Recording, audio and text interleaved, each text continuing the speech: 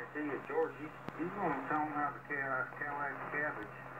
And that bothers me because I've heard so much good things about them. Figured I'd do the quick video on the Yaesu FT-891's digital noise reduction feature, which I have set up on preset A. A lot of the rigs I've used with noise reduction, I've not really been impressed. They just didn't seem to really work other than just coloring the audio a little bit.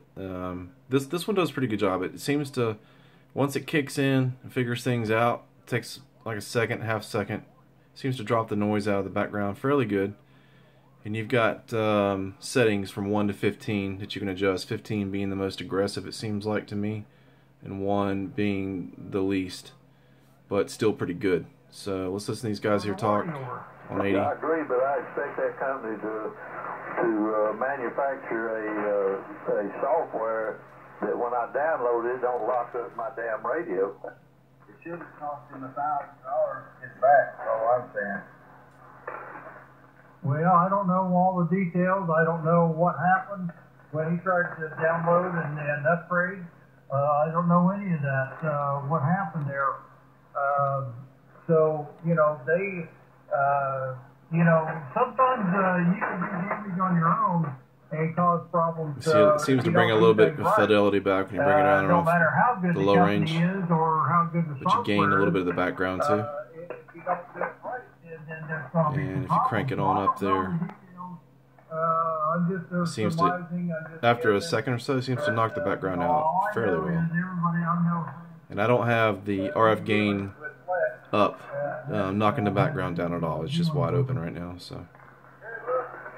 Hey, Josie was trying to get in here, I think. So if we turn that up a little bit, I don't know if she's still there. RF gain, turn it down, I guess, and crank this back up.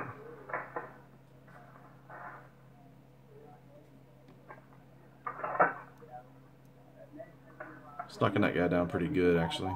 Right there he is. I can't. I mean, you know, you can't really hear him with the static, but with a good set of headphones, you should be able to pull this guy out. If I'm gonna spend that much money for a radio, I want it to belong to me, and I don't want them in my billfold in my pocketbook every time they dream up some kind of new little upgrade or something.